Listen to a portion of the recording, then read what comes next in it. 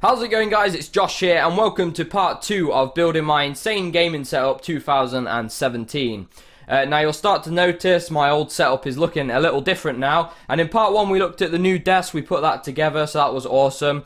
In today's video we're going to look at the monitors I'm using and also the speakers as well, so I'll give you a bit of a rundown on those. So yeah, it's going to be good, let's do it.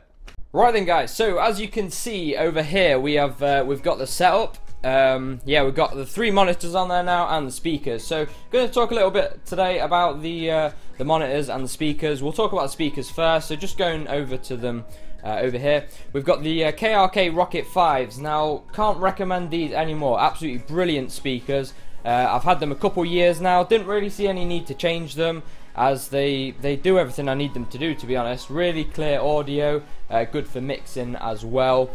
So yeah, highly recommend them. Pretty cheap as well, as far as monitors go, for about £110 each. So yeah, I would definitely recommend those. Brilliant speakers. Moving on to the main attraction now, the monitors. Now these are 27-inch monitors. They are the Asus VN279, I believe. And yeah, they're 27-inch, and the reason I went for these is because they were literally the only monitors I could find that met my sort of criteria. I had quite a long list of things that I wanted them to have. The priority really was for them to have a slim bezel, which these do. They're pretty much the slimmest I've seen on any monitor, apart from some of the Dell monitors. They're yeah, very, very slim indeed. But I did look at some of those, but they had glossy screens, and just because of glare and stuff I thought it'd be better to go for something matte.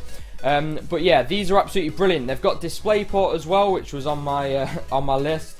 I've heard quite a lot of bad stories about using sort of DisplayPort to HDMI adapters for your graphics card, so I thought I'll just go play it safe and go with DisplayPort monitors. So that these have DisplayPort as well, so that's good.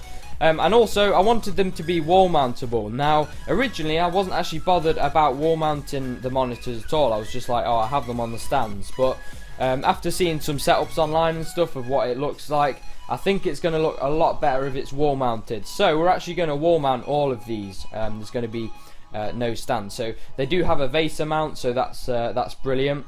As far as picture goes, really good. And another thing as well, the panels, I think they're AMVA Plus panels that are made by Asus, and they have a very good viewing angle. So when you've got a bit of an angle on your triple monitor setup, absolutely brilliant. So yeah, really chuffed with these monitors. I would definitely recommend them. Not the cheapest at all, because some of the 27-inch monitors were around about 150, 160 quid.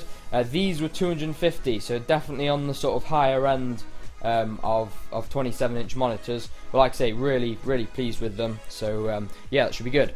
Just heading around the back, you'll see we've got quite a lot of cables around here and underneath as well. These are all going to be out of sight once everything's done.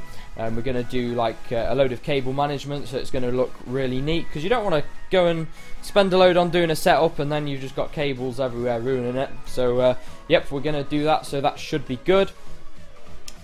So just cutting around to the other side of the room, you'll see we've got our 55-inch Sony Bravia TV over here. Now this is going to be mounted, believe it or not, above the triple monitors. So we're going to have some wicked quad display setup going on, so it's going to look really good. Really great TV that. I'm hoping sort of it looks in keeping with the rest of the setup, so should look good. We've got some LEDs ready to go on that as well to backlight the wall.